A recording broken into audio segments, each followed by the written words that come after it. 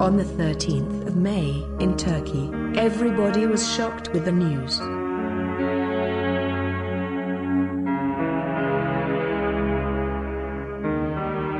Every TV channel shows that in Manisa, Soma, there was an explosion inside the Soma coal mine by transformer.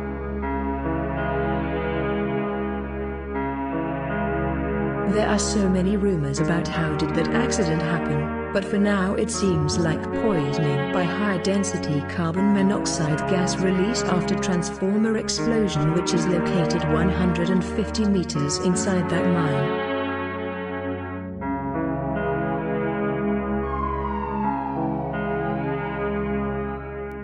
Search and rescue teams reported that 486 people were saved and 301 people were died.